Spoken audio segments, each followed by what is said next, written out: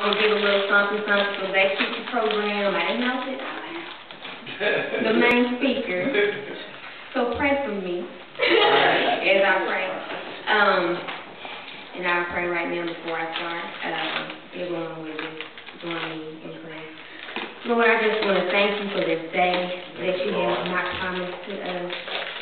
Thank you for your grace and your mercy that is new every morning, Father God. And Lord, I just ask that you speak through me and use me to speak to your people and give them what they need, Father God. Let your name be glorified in this place on today. And I thank and praise you in Jesus' name. Amen. Amen.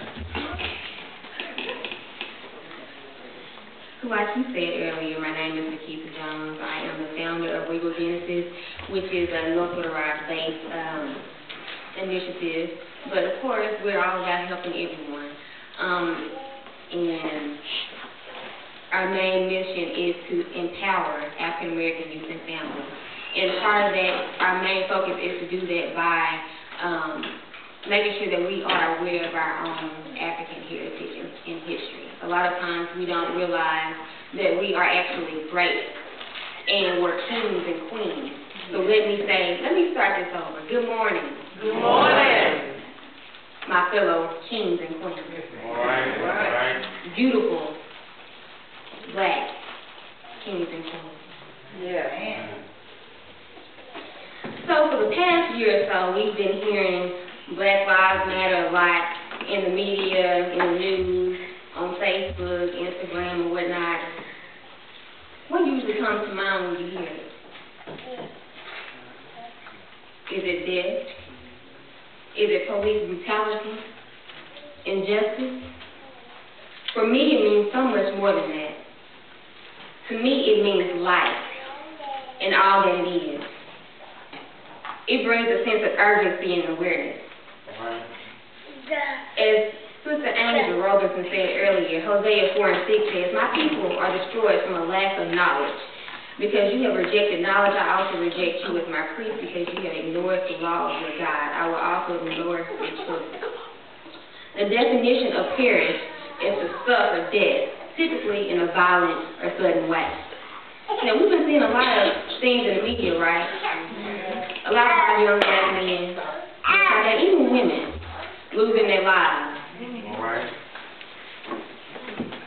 And we wonder why.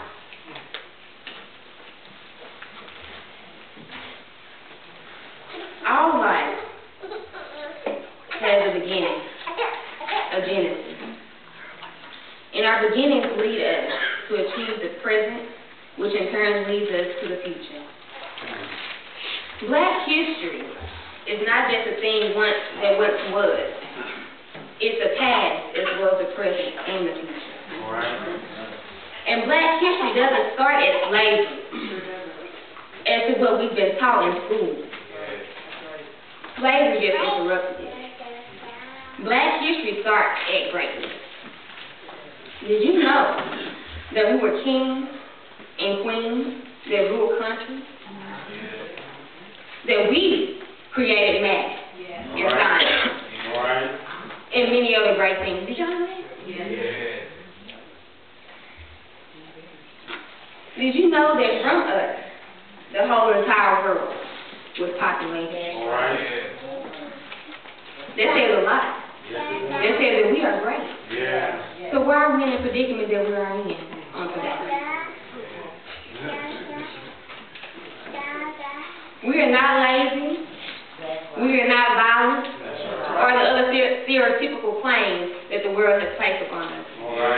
We are great.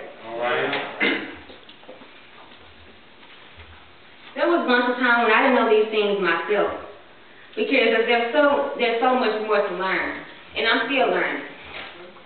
Learning should always be a timeless process. So imagine how much greater we could all be if we took time to learn and embrace our true history. Our children can dream to be much more than professional athletes, singers, and rappers.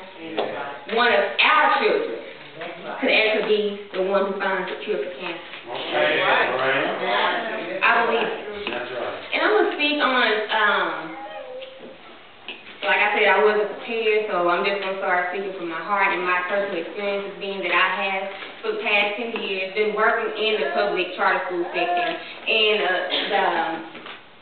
And the majority of the families and youth that I've been encountering are people of color.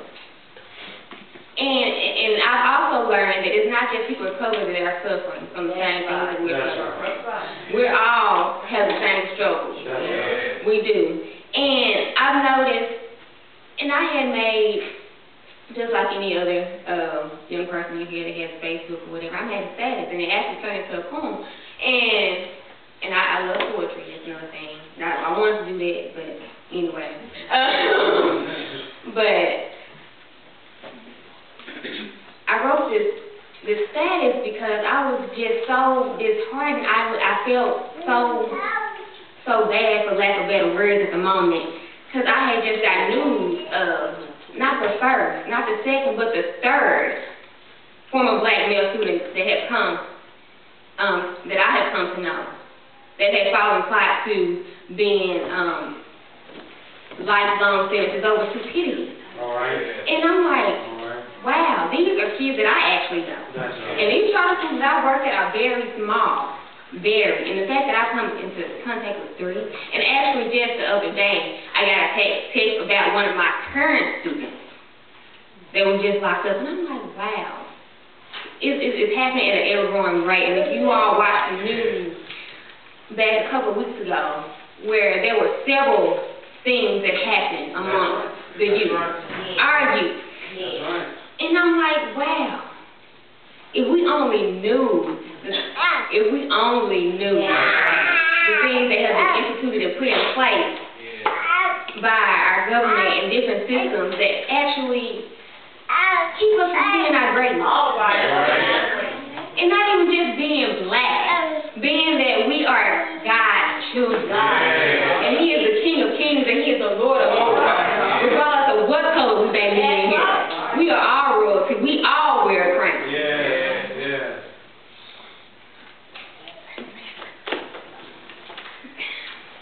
It's so much I could say. I'm so passionate about helping people. That's right. That's right. Yes, He is. Yes, He is. And regardless of whatever things that people have encountered, and I've noticed that, and I'm alarmed. I really am shocked at how many kids have actually dropped out at an alarming rate. It's like the numbers are huge, and I'm like, I didn't know that many kids dropped out. I have 18-year-old kids that come into my program. I work at a school called Premier High School, and our main thing is to help kids that actually have fallen behind or have already dropped out to recover their credit. And to have kids come in that are 18, 19 years old and only have 2 credits, I'm like, how does this happen? It starts at home. It starts at home. I don't know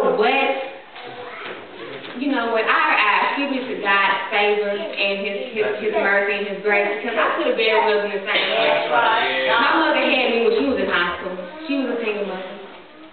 Me and my brother. She had 2 kids by the age of 18. But yet I stand here before you with 2 degrees. No children. And actually doing something positive for our community.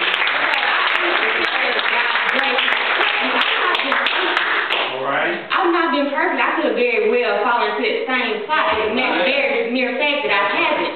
Says that I am here to make a difference and to help those that have fallen. I'm now straight.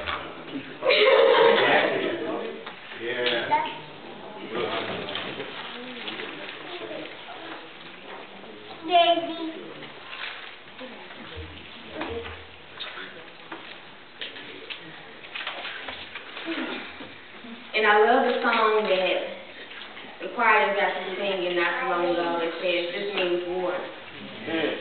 It's obvious that there's a war among our young people on the and it's increasing at an alarming rate. But the question is, what are we going to do about it? I understand praying and fasting, but what are you going to do about it? Like, God told Moses, why are you praying for me? What is it that you have in your hand? What do you have in your hand on this morning? I see years of wisdom, strength in here on today. What are you doing with it? Thank you, Lord. Yes. The church is actually called to be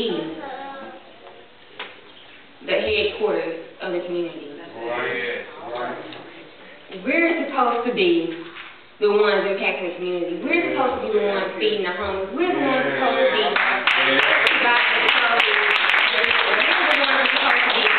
teaching the things that people don't want us to know. We're the ones supposed to be doing that. All right. So what are we going to do about it? All right. I know what I'm doing about it. But what do you want to do about it? So, I guess I'll go ahead and close. But as I close, I want you to think on your life. And why we say Black Lives Matter, what does that really mean to you? Why do you matter? Ask yourself that question. And there's an analogy that I wasn't going to use earlier because when I was writing out things I wanted to say, because I was like, this is going to go too deep. I'm going to have to teach, and I'm thinking I'm going to be up for 5 minutes, so I didn't know that I was going to be a sermon this, whatever. But if you would imagine with me for a minute,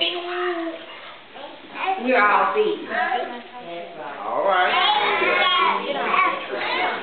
Every seed has the potential to go into something empowerment. Back to that quote about Marcus Garvey, and not knowing your true heritage and your culture and your history.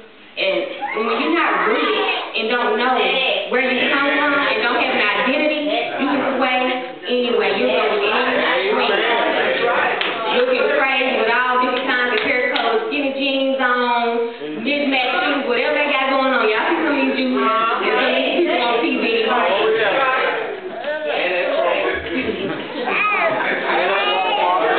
Y'all better know who y'all are.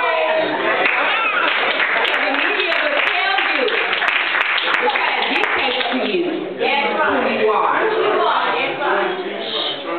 You are not a thug. You were not created to lay on your back and have shoes.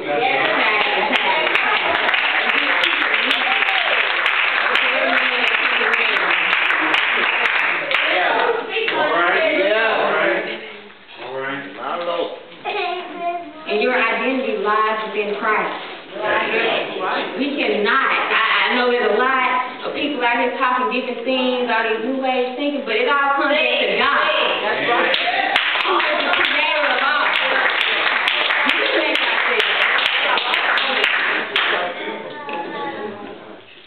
Thank God we didn't make ourselves. Because we aren't perfect. There's only one person that's perfect. Thank God. I was trying to close, but feel like I'm preaching now. As I close for the third time.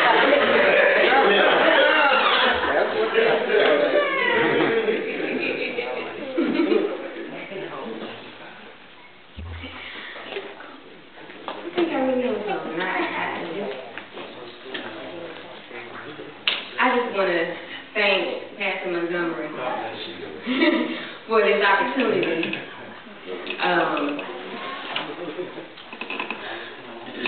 Yes, God is doing awesome things. This is the year. If any year was the year to do anything, this is the year. And He is doing great and awesome things, and God is great. And I want to also just thank you all for your awesome hospitality and your warm spirits and love and kindness. Wow. Amen.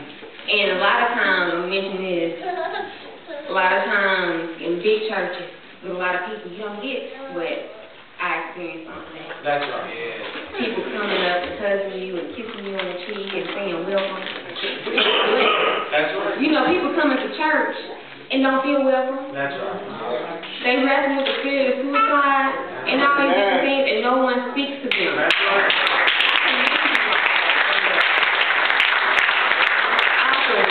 That is what Christ is all about, and church is all about. I'm done. I thank you all.